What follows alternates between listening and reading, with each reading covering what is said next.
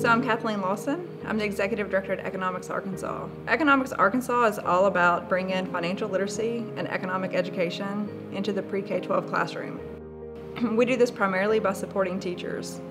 And we support teachers by providing workshops, teacher professional development for teachers across the state. Last year we trained nearly 3,000 teachers over the course of 130 workshops in 73 counties.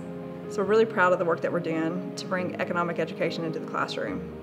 But we don't just train teachers through teacher workshops. We want to make sure that teachers are fully supported with economic education. So we offer teacher grants, we have student programs.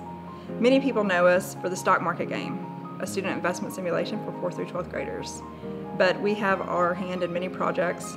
We're a lead partner in the Arkansas Reads One Book program. We are bringing back the National Personal Finance Challenge to Arkansas. And we're all about just whatever we can do to bring economics and financial literacy into the classroom in an interactive way. For us, it's about increasing impact. We want to make sure that more and more students and more teachers have access to economic education. It's just by nature that we're here in Little Rock, but it's a great place to be. Really, all roads lead to Little Rock in a sense, and we're able to really have a great geographic footprint by being centrally located in our state.